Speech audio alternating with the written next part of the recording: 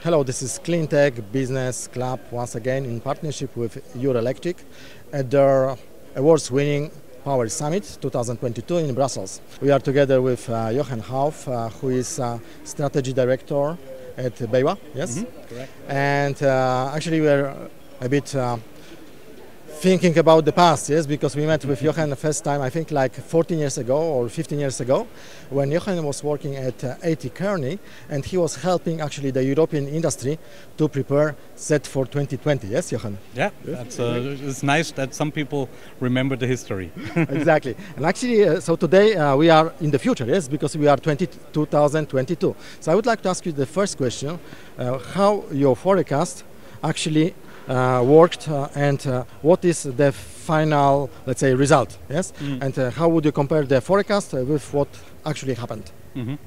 Well, you know, we didn't really forecast it in a deterministic sense. We back then we just said what would be possible. Yeah, the idea was solar was in all forecasts it was like below 1%, and it was our ambition and the work of this project together with EPIA and Kearney to show that 3, 6 or even 12% of solar PV contribution to the European electricity consumption would be feasible, and under which condition would it be feasible. Yeah.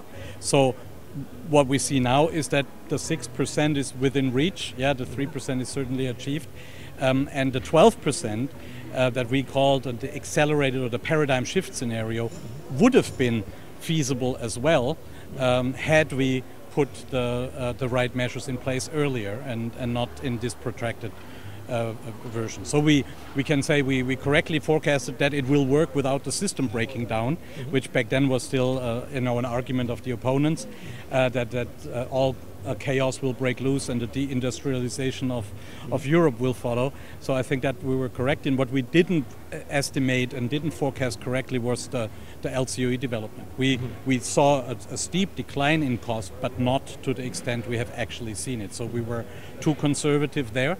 Like most of the people. Like most of the people, yes, but so were we. We were not better than that.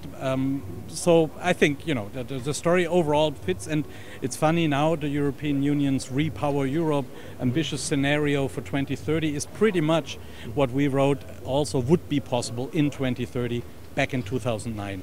And to me, it's, you know, it's on the one hand we're rewarding that we say, okay, look, we told you so, but on the other hand, it's fills me with sorrow and dismay that we didn't act on it earlier. It took a war in Ukraine and it took an accelerating climate crisis to finally make politicians realize and accept that this potential is there, where we could have been working towards that goal already for the last 13 years. Yeah. So there's a lot of time lost. Because I think that in the past, for sure you know Tony Seba, yes, and his job, yes, Tony Seba.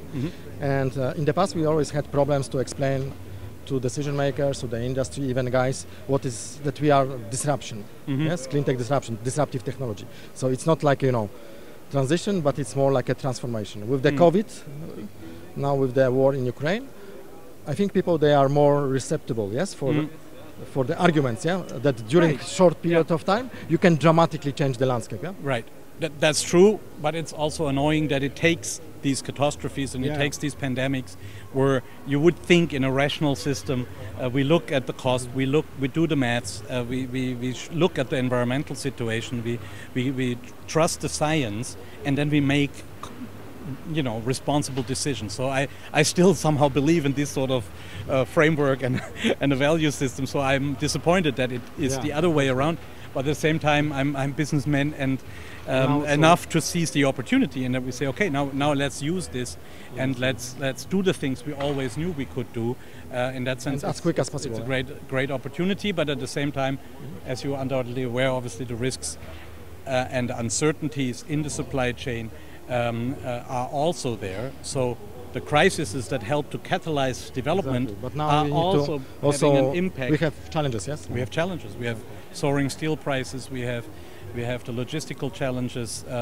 We have also COVID, people orienting their lives away from driving trucks. Yeah, and all of a sudden we have bottlenecks in all sorts of areas where we wouldn't have foreseen them, and that is making the rollout now more cumbersome. At the same time, we're still, you know, we're serving clients on a daily basis. We're building projects. like these, and we are so we can make progress. You are one of the leaders, yes, also. Yeah, I mean we're now 3,500 people globally, 100% focused on renewables, not only solar, but on wind and solar in 30 countries.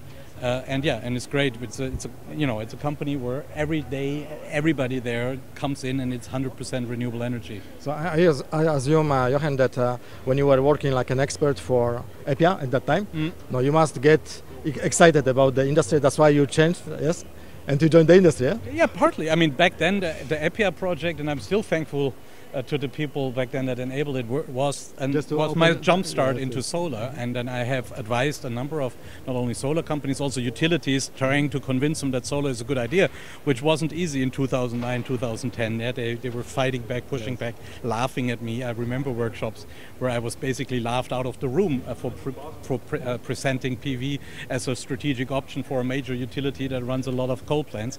This has changed. Yeah, it's amazing that today we are together with utilities. Yeah. Yeah, I mean they came around. They see the rationale, and it's good. And I had worked as an advisor to them also. So and many people did. So obviously slowly the truth comes to fruition and is out there. So that's good.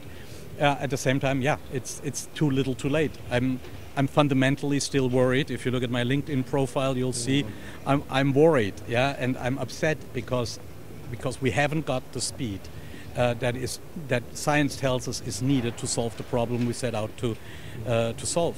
And I decided to work in renewable energy and energy back in 1992. So I have 30 years of knowing the problem and trying to work on it, and I'm just running out of lifespan, and I don't see that we are the same age. Yeah. Sorry, I didn't want to give you a bad prognosis. It's my personal panic. And now I would like to ask you about the future. Yes, because today the topic is what are the game changers which can help to accelerate this transformation. So in a couple of bullet points.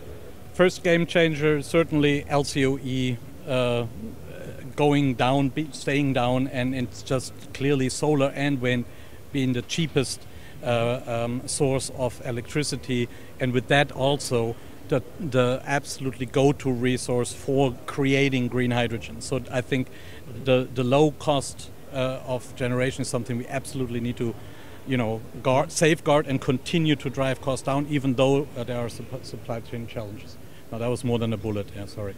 But it's important. The other one, I would say public acceptance. Yeah, we have to ensure that we don't lose touch with the customers, with the population, also those who are not customers, but who have to look at this stuff. Exactly. Yeah, windmills more prominently, but also large-scale solar plants. So designing our plants in a way that they are acceptable and socially acceptable, but also aesthetically pleasing enough, or provide double benefits like these sort of examples where farmers can actually see a purpose for themselves in it, lose from electricity. I think that's an important one. So LCOE, acceptance, and last one, yeah, ambition. We need to have the ambition to go bold, to say we can do it, to ask investors to give us the working capital needed, to tell politicians they can rely on us as a sector, and then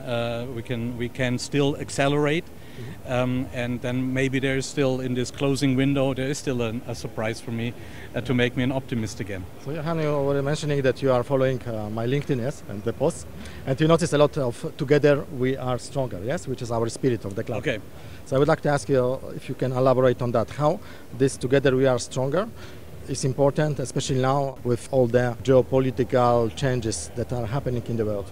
To me, it's a no-brainer. Together we are stronger. I believe in teams doing good things, pooling diverse minds in order to come up with better solutions. I think that is true in the small sense, in a team's set, as it is in larger, in a corporation or in a society.